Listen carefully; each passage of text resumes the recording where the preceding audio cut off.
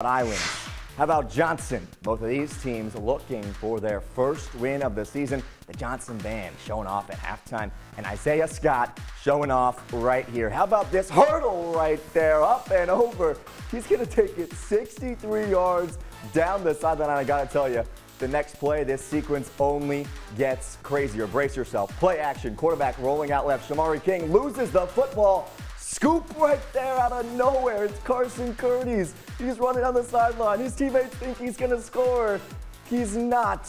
He goes all the way back, breaks the tackle. Eventually, he's brought down, and then the QB sneak from Chet Bachman brings it to 8-8. At that point, we are close to the fourth quarter, and in the end, the final score is Johnson 14, Islands 8, a tight one.